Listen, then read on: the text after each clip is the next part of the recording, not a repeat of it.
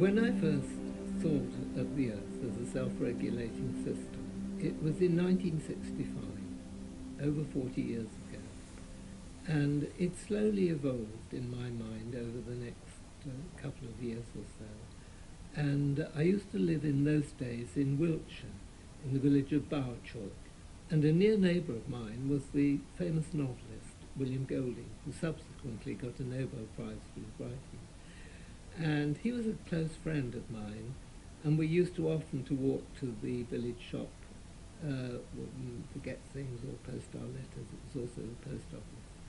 And he would quiz me about what I was doing in science, because he was very interested in science, although he was a literary man. And I told him about this idea of a self-regulating Earth. And he said, well, you better give it a proper name. Too big a theory just to be some scientific acronym or something like that. So I suggest you call it Gaia.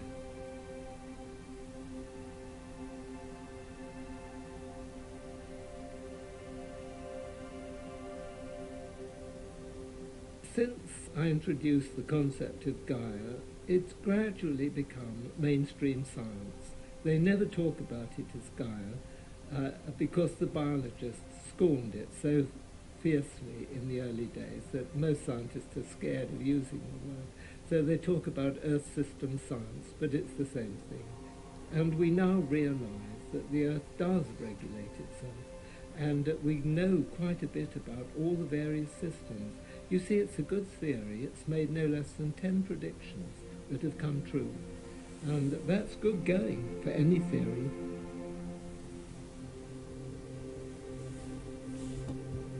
For example, we now know through Gaia theory that the clouds over the great ocean areas of the Earth are produced by organisms living in the surface, the algae.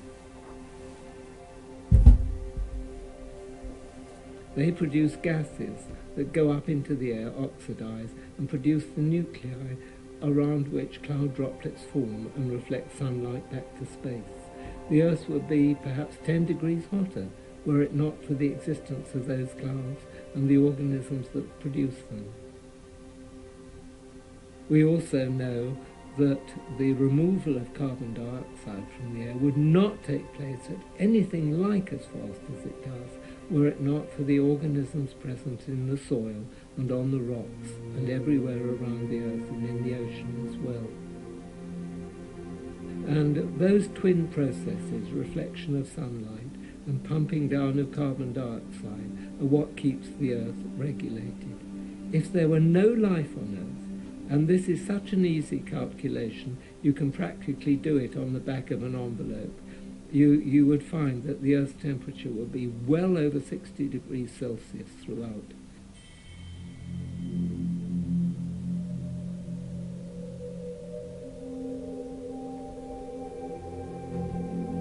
I have no personal doubts about the validity of global warming. There are not only are there specific events, odd events, that have happened so rarely in the past that they're extraordinary, but there's a concatenation of them, one after another happening, that the man in the street notices. Ask almost anybody if they think the climate's changed in the last couple of decades, and they'll all say yes, and give you lots of examples of why. I mean, just think of here where I'm living. People are talking about growing olives in Devonshire, would you believe it? Wine is grown all over the place now. There's even vintage British wines. It's the whole thing is changing, and changing in a way that the man in the street notices. However, to add to that, we're nearly all urban now, and we live in air-conditioned houses and cars and so on, and we don't see anything as much of the environment as our ancestors did. Well, and because of that, we've lost touch with the natural world and are unaware of the changes that happen in it. Global warming is much more than just a real effect. It's something deadly that will threaten nearly all of us who are now alive on the Earth by the end of this century.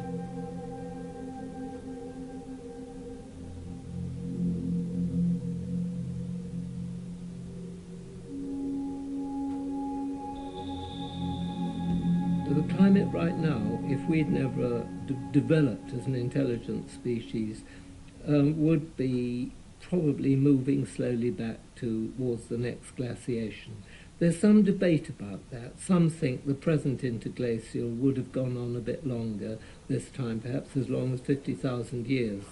But sooner or later we'd have gone back into an ice age again. Now we will not. By putting all that much carbon in the atmosphere, we've irreversibly changed the Earth so that it won't go back to another ice age, not at least for another 200,000 years.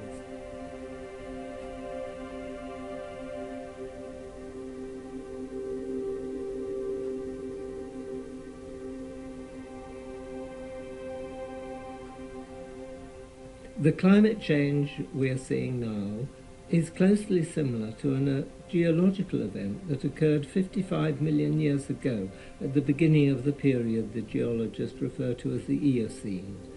What happened then was, we're not quite certain how, but something like 2 million tons of carbon dioxide came into the Earth's atmosphere over a period of about 10,000 years.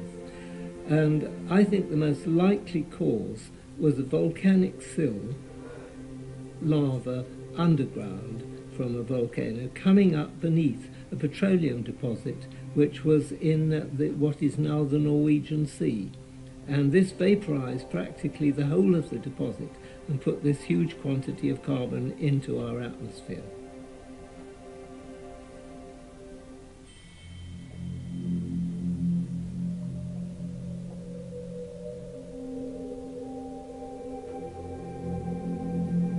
Well, when you ask about 20 to 30 years ahead, I can speak not just from my own view, but from the expressed opinions of senior climatologists who have represented their thoughts in the Intergovernmental Panel on Climate Change's great reports. The most recent was in 2001, but one is due next year, the update, and I've seen it. And what it says is this, quite simply, and it's very stark, that by something like 2040 to 2050, the European excessive summer of 2003, when over 20,000 people died of overheating, will be the norm. Every year will be as hot as that, nearly.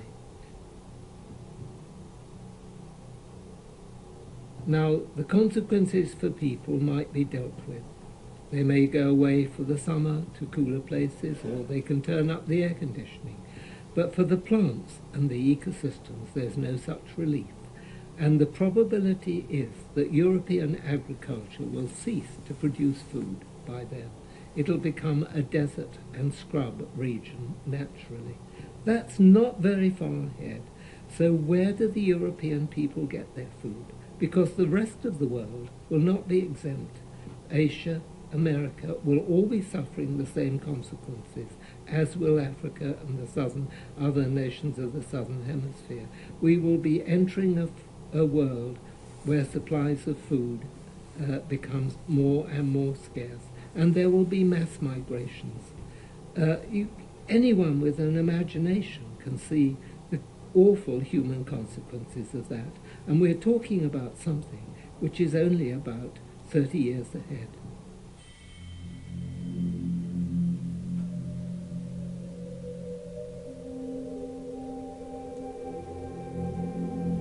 If we follow the 55 million years ago precedent, temperature rise will now be levelling off as the Earth system, what I call Gaia, takes control.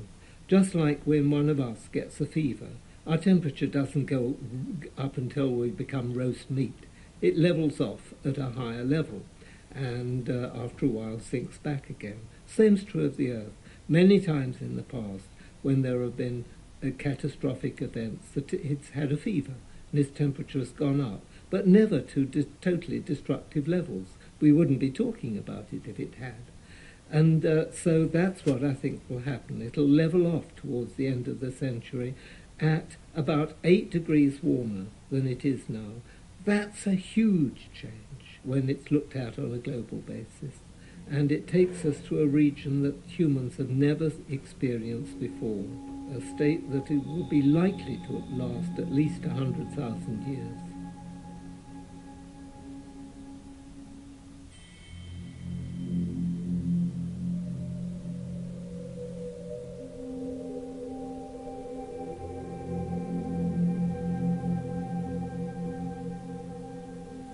I happen to think that there are too many people on the planet now. I think Malthus was right. You see, he wrote his famous treatise in 1800. At that time, there were only 1 billion people on Earth. And if his advice had been followed at that time, and all the great green ideas of sustainable development and renewable energy and so on had been applied then in 1800, we might have escaped the mess we're in now. Perhaps not all of it, but a great part of it. But we didn't. We went on increasing our numbers. I think that now 6 billion plus on Earth is quite unsustainable in any sense.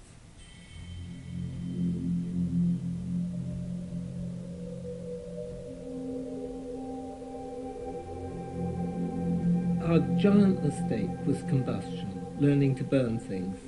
At first it was harmless just for cooking, but we never stop at that level. We start doing it on a grand scale, like burning down whole forests, because you get cooked meat a lot cheaper that way. It's much less effort.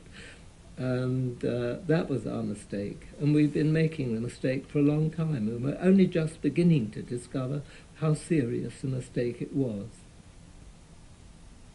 Remember, it's not just modern man that's damaging the planet. The first people to move to Australia during one of the previous ice ages, a long time ago, managed to destroy almost the whole ecosystem of that continent with just quite simple tools, fire drive hunting and tricks of that kind. So we're a pretty unpleasant species in many respects, and always have been. Modern man is just more efficient at doing bad things.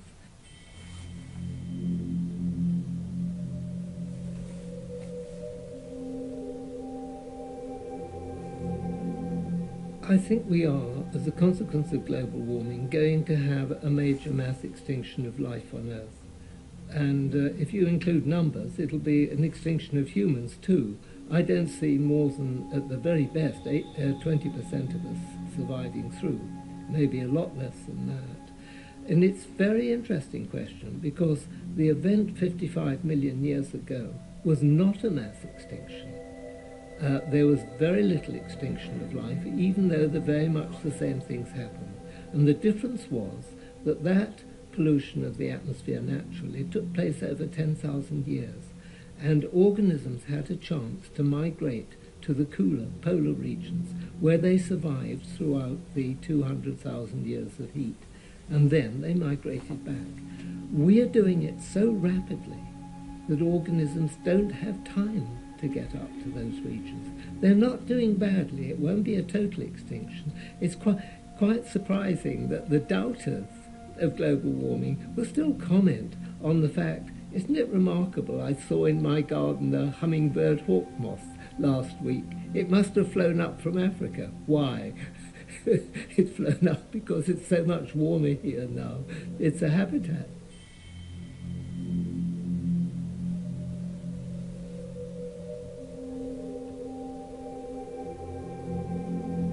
I'm not a nuclear fanatic. I don't think it's the right answer to make the whole world nuclear. That's going too far.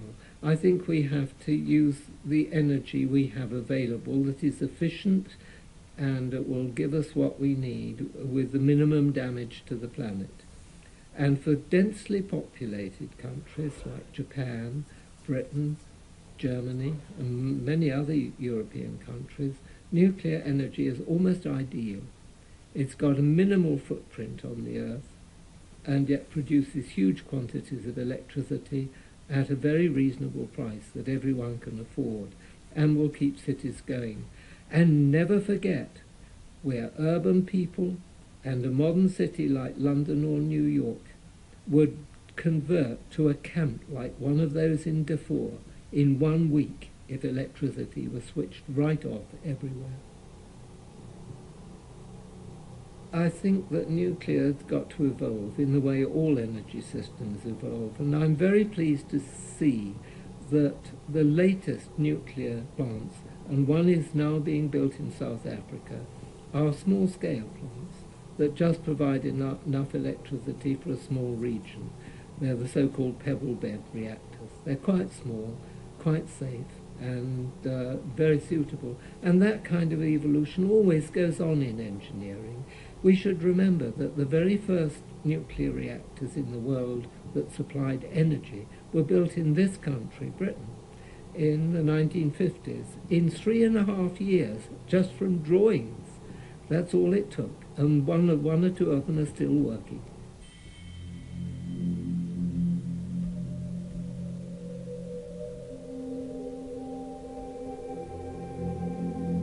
Personally, and I'm supported in this by no less a dignitary than Hans Blix, who said about 2 years ago, "What's all this fuss about nuclear waste? There's hardly any of it, is there?" And that is the point. Last Christmas, my wife and I were invited to Sellafield, which is the British depository of all nuclear waste practically so far. And we walked around at the plant. It's quite a pleasant plant to walk around. And found that the radiation level, with a handheld monitor of mine, not one that had been supplied, was about the same as it is here where we're sitting in this room. In other words, completely safe. Around the building, which was not very large, where 40 years of all of Britain's nuclear waste, civil and military, was stored, the radiation level rose to just above that in the streets of St Ives, a town about 60 miles from here, that happens to be in a rather uranium-rich bit of soil. Still absolutely harmless. Now, all of that waste in that building, and it wasn't a very large building, it was in the form of blocks of glass that had been fused. What is the problem, I ask?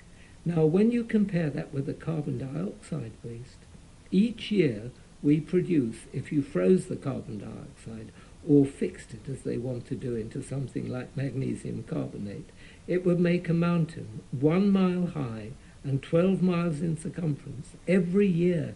Now that is truly deadly and will kill nearly all of us if we go on doing it. So what on earth do you want to fuss about nuclear waste for?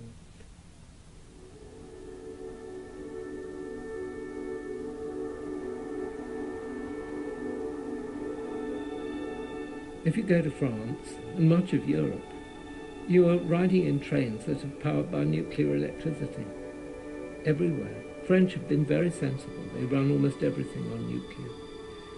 And the very Greens who scream about the dangers of nuclear have homes, second homes in France. They're mostly wealthy people.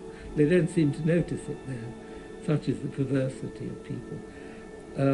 No, but you couldn't have a nuclear-powered car with a nuclear motor in it. That's ridiculous. But what you can do is run it on batteries, and it won't be long before they're all running on batteries, and they can be charged from nuclear electricity. So that's the way it would go. Planes will take longer.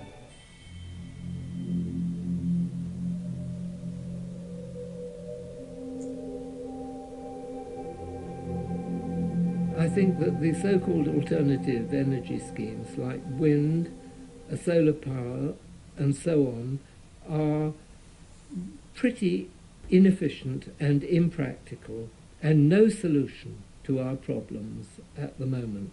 And I think they're dreamt up by urban people who want to do something natural. They don't like anything industrial and feel that they're doing good. But they're not. That's not a way to run a country or a world. There are some what you might call natural power sources like hydroelectricity that are excellent. Why not use them? Norway largely runs on them. And if you've got hydroelectricity, use it. But the sad thing is we've used about all we can. There isn't any left to spare. One day maybe we can get energy from tidal sources. And I do wish the British government had the sense to build the so-called Severn barrage. That's a power scheme across the estuary of the River Severn in western Britain that would provide the output of 4 major nuclear power stations. but there were too many arguments about doing it, and I'm afraid the Greens were the main objectors. They thought it would upset a wildfowl habitat somewhere or other, so it wasn't done.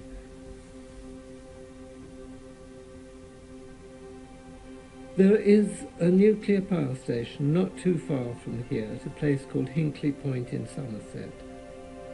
I think our benighted government, over-influenced by Greens, may well let it shut down in, I think, even as soon as next year. If they do, it would require 3,200 giant turbines to replace it, and they would only work when the wind blew, which it doesn't very often. Hinkley Point has provided most of Devon, Cornwall and Somerset with electricity for the best part of 30 years without any problems whatsoever, so why close it?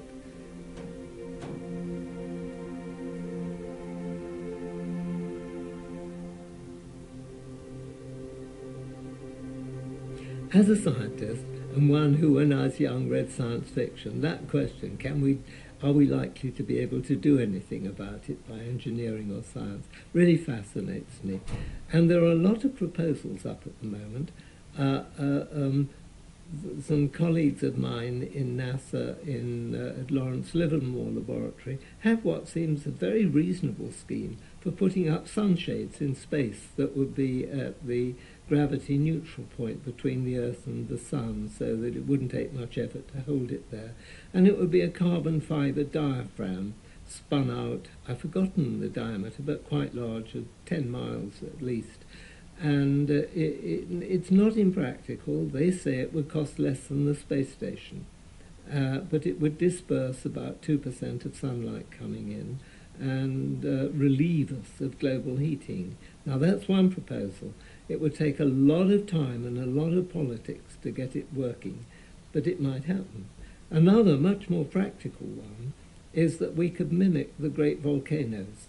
When Pinatubo went off in the 90s, it set back global warming for 5 years, stopped it happening, just because of the aerosol of tiny particles of sulfuric acid in the stratosphere reflected sunlight back to space.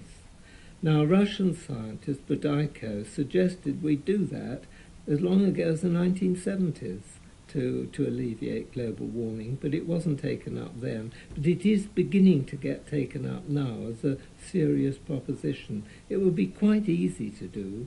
I would like to see it done by just getting the main airlines that fly commercially around the world to do the deposition of sulfur in the stratosphere as they fly.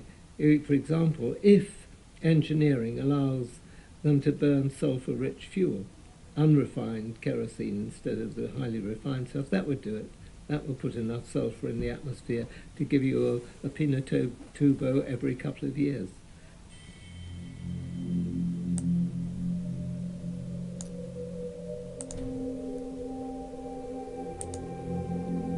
It's all very well for wealthy urban people to say that everybody ought to drive a hybrid or something small, but the average person can't suddenly go out and buy a new car. They're lucky to get their old banger going to and from work. There's a lot of impracticality here. It takes an awful long time. And how do you tell the Chinese to set back the aspirations of their people and stop building coal-fired power stations? They build one every 5 days, believe it or not. It's a very impractical suggestion to ask people to cut back on carbon sufficiently to have a big effect on the world in time. This is it. Time is the essence of everything. So I think those notions of amelioration, like sulfur in the stratosphere, sunshades, are worth pursuing because they will buy us time. But there's a big but. Think of them as like if your kidneys fail, you can always go on dialysis. And who would refuse dialysis if death was the alternative? But it's only going to buy you time, that's all.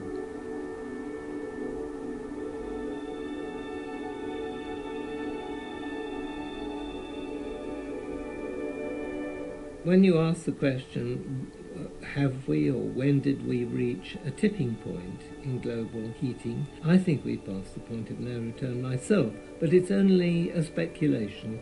I can't give you firm figures on it. Others think it will be a few years ahead, but whatever way you look at it, it's pretty close.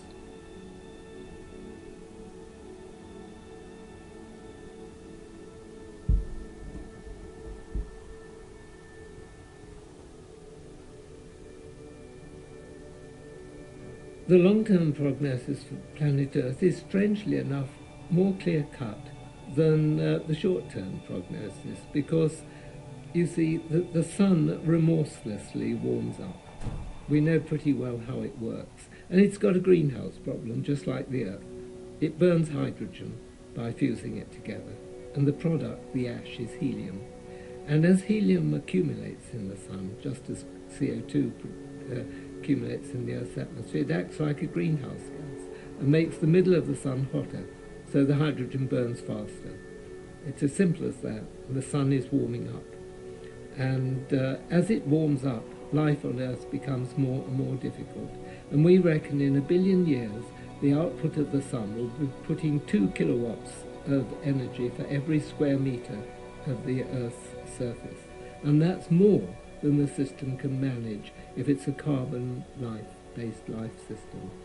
And that's the end. However, long before that 1 billion years is reached, shall say 500 million from now, some catastrophe, like a planetesimal impact, would put such a stress on the remaining ancient Gaia, so to speak, that it will crash then and go to its dead state, like Mars or Venus.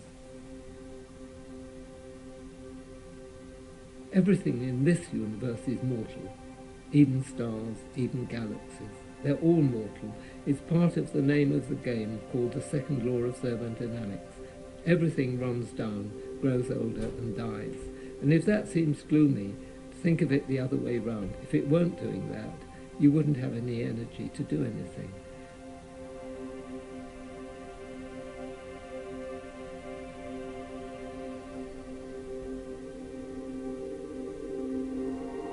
We have to adapt. Adaptation is the thing humans have to do, and the thing they most have to remember is to try and preserve civilization. That's our most precious assets, and we're a huge benefit to the world that way. We tend to think of ourselves as some sort of plague or a destructive agency. We are, but at the same time, we are something wonderful. After all those 3.5 billion years of evolution, the Earth at last has something with intelligence and communication, which is part of it, because we're part of it. We're natural. We shouldn't think of ourselves as separate from the Earth. And through our eyes, the Earth has seen for the very first time from space what an incredibly beautiful planet she is. And that's worthwhile, well worth